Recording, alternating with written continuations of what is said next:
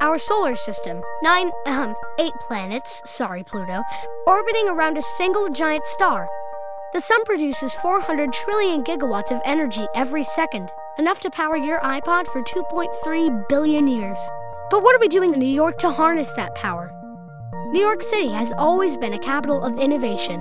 The light bulb, the first power plants, the world's first electricity grid. Now it's time for the next stage in the evolution of our city.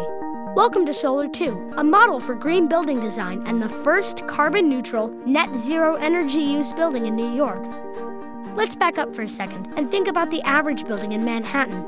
Powered by fossil fuels and nuclear power, 77% of New York's CO2 emissions come from buildings like these, making our air quality among the worst in the country. Now let's take a look at Solar 2, starting with the roof. This PV solar array converts the sun's energy into electricity, producing up to 100,000 kilowatt hours every year. In fact, this roof produces enough energy to power the building and send the extra power back onto the grid.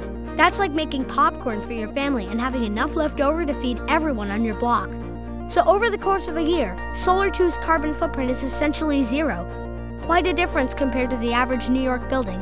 But that's not all. 20 geothermal wells tap into the planet's natural thermostat, keeping things cool in the summer and warm in the winter, along with a vegetative green screen that provides shade and absorbs CO2. Solar 2 controls its own temperature and can easily adapt to the seasons, just like all us New Yorkers.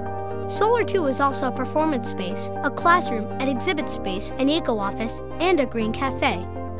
So you can drop by any time to see an exhibit, take a class, or just grab some fresh lemonade. You can think of Solar 2 as a little version of New York itself, fueled by the imagination that has always made our city great. But remember, while change might begin all the way back up here, it won't happen without you.